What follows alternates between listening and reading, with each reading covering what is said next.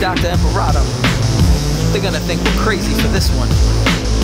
But they asked for it. They wanted something unique.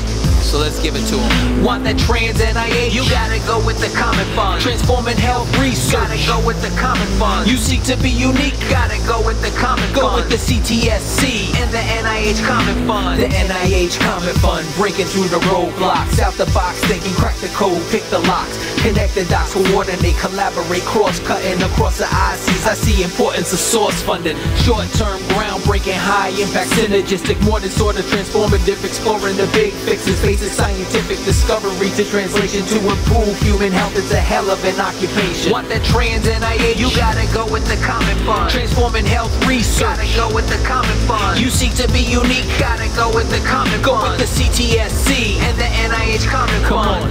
Here's a catalyst, add a little data twist. Behavioral scientists and biomedical seismic shifts. A multi-institutional pursuit of this mission to treat multiple diseases and relieve some conditions. The calm in the storm, we expect it to transform the way research is constructed, deconstructing the norm. Is catalytic by nature, it's that OPP. By that I mean opportunity through the CTSC. Want the trans NIH? You gotta go with the Common Fund. Transforming health research? Gotta go with the Common Fund. You seek to be unique? Gotta go with the Common Fund. Go with the CTSC and the NIH Common Fund. I told you, Dr. Imperato, this is gonna be crazy, but it's what they wanted.